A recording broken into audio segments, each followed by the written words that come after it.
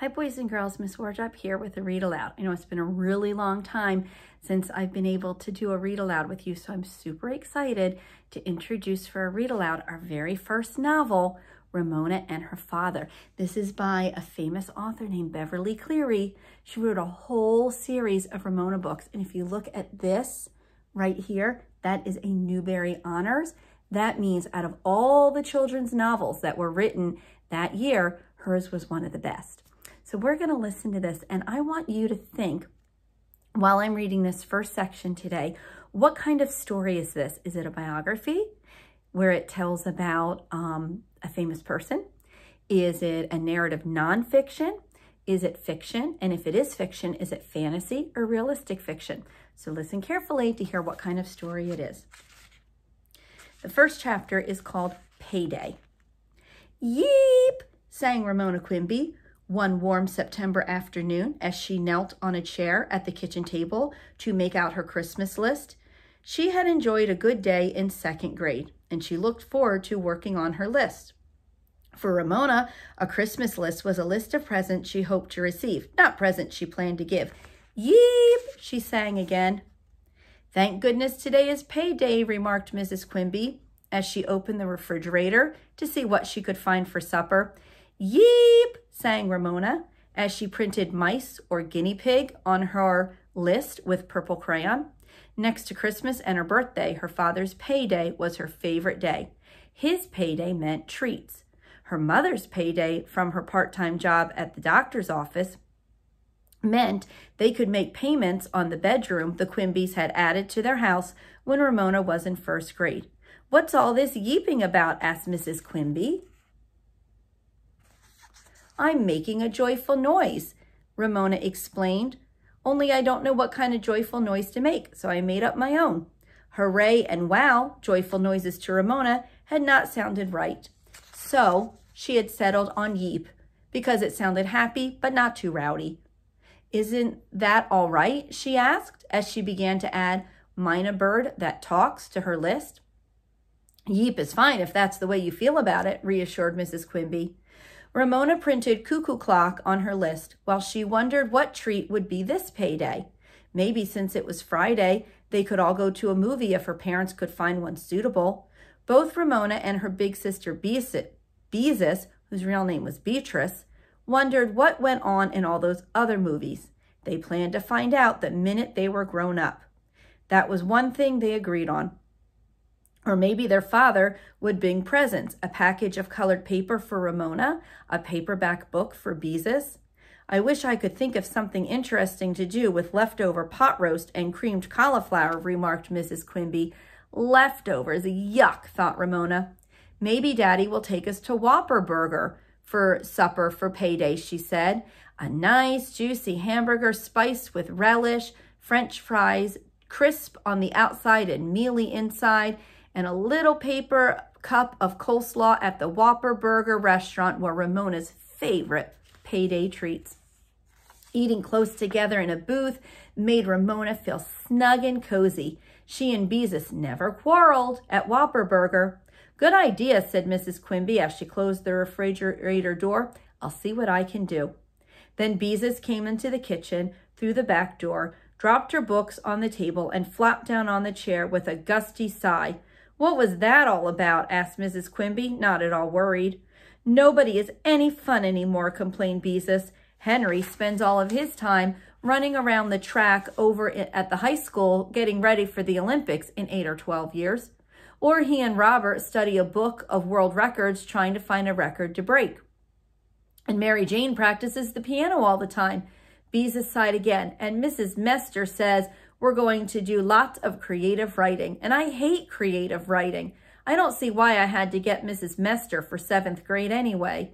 Creative writing can't be as bad as all that, said Mrs. Quimby. You just don't understand, complained Beezus. I can never think of stories, and my poems are stuff like, see the bird in the tree, he is singing to me, tee-hee, added Ramona without thinking. Ramona, said Mrs. Quimby, that was not necessary. Because Beezus had been so grouchy lately, Ramona could manage only to be medium sorry. Psst. Oh, pest, said Beezus, noticing Ramona's work, she added, making a Christmas list in September is silly. Ramona calmly selected a yellow crayon. She was used to being called a pest. If I am a pest, you are a rotten dinosaur egg, she informed her sister. Mother, make her stop, said Beezus. When Beezus said this, Ramona knew she had won. The time had come to change the subject. Today's payday, she told her sister. Maybe we'll get to go to Whopper Burger for supper. Oh, Mother, will we? Beezus' unhappy mood disappeared as she swooped up Picky Picky, the Quimby's shabby old cat, who had strolled into the kitchen. He purred a rusty purr as she rubbed her cheek against his yellow fur. I'll see what I can do, said Mrs. Quimby. Smiling, Beezus dropped Picky Picky, gathered up her books, and went off to her room. Beezus was the kind of girl who did her homework on Friday instead of waiting until the last minute on Sunday. Ramona asked in a quiet voice, Mother, why is Beezus so cross lately? Letting her sister overhear such a question would lead to real trouble. You mustn't mind her, whispered Mrs. Quimby. She's reached a difficult age. Ramona thought such an all-purpose excuse for bad behavior would be a handy thing to have. So have I, she confided to her mother. Mrs. Quimby dropped a kiss on top of Ramona's head. Silly girl, she said. It's just a phase Beezus is going through. She'll outgrow it. A contented silence fell over the house as 3 members of the family looked forward to supper at the Whopper Burger, where they could eat, close and cozy in a booth, their food brought to them by a friendly waitress who always said, there you go, as she set down their hamburgers and French fries. Ramona had decided to order a cheeseburger when she heard the sound of her father's key in the front door. Daddy, Daddy, she shrieked, scrambling down from the car and running to meet her father as she opened the door. Guess what? Beezus, who had come from her room, answered before their father had a chance to guess. Mother said maybe we could go to the Whopper Burger for dinner. Mr. Quimby smiled and kissed his daughters before he held out a small white paper bag. Here, I brought you a little present. Somehow he did not look as happy as usual. Maybe he had had a hard day at the office of the van and storage company where he worked. His daughters pounced and opened the bag together. Gummy bears was their joyful cry. The chewy little bears were the most popular sweet at Glenwood School this fall. Last spring, powdered Jell-O eaten from the package had been the fad. Mr. Quimby always remembered these things. Run along and divide them between you, said Mr. Quimby. I want to talk to your mother. Don't spoil your dinner, said Mrs. Quimby. The girls bore the bag off to Beezus's room, where they dumped the gummy bears onto the bedspread. First, they divided the cinnamon-flavored gummy bears, one for Beezus, one for Ramona.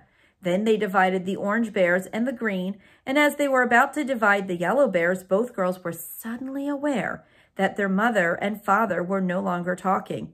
Silence filled the house. The sisters looked at one another. There was something unnatural about this silence. Uneasy, they waited for some sound, and then their parents began to speak in whispers. Beezus tiptoed to the door to listen. Ramona bit the head off her red gummy bear. She always ate the toes last. Maybe they're planning a big surprise, she suggested, refusing to worry. I don't think so, whispered Beezus, but I can't hear what they're saying. Try listening through the furnace pipes, whispered Ramona. That won't work here. The living room is too far away. Beezus strained to catch her parents' words. I think something's wrong. Ramona divided her gummy bears, one heap to eat at home, and the other to take to school to share with friends if they were nice to her. Something is wrong, something awful, whispered Beezus. I can tell by the way they're talking. Beezus looked so frightened that Ramona became frightened too. What could be wrong? She tried to think of what she might have done to make her parents whisper this way, but she had stayed out of trouble lately. She could not think of a single thing that could be wrong. That frightened her even more. She no longer felt like eating chewy little bears. She wanted to know why her mother and father were whispering in a way that alarmed Beezus. So did you guess what kind of story this is? Well, if you guess that it is fiction, you are correct. This is a made-up story about a made-up family. What kind of fiction is it? It's realistic fiction because everything in the story could really happen. It didn't really happen, but it could really happen. All right, boys and girls, we'll read the rest of chapter 1 tomorrow. Bye-bye.